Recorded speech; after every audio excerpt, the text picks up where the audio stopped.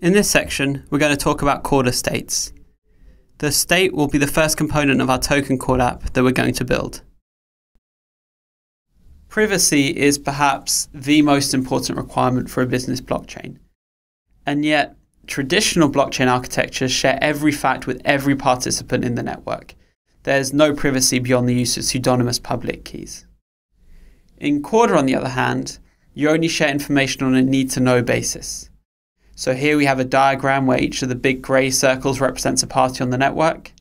In our case, we have a network of 5 parties called Alice, Bob, Carl, Demi, and Ed. And the small coloured circles represent on-ledger facts known by each party. We can see that fact 1, for example, is only known by Alice and Bob, so it might represent a trade between the two of them.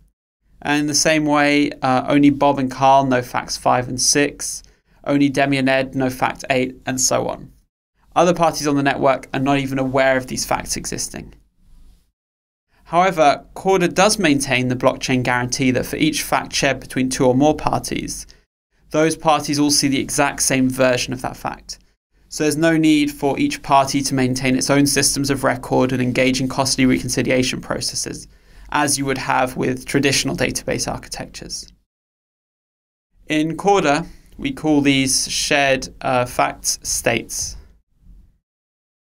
So how is this information represented in code? Well, parties on the network are represented by the party class, and shared facts or states are represented by the contract state class. And we'll take a look at those in the next section.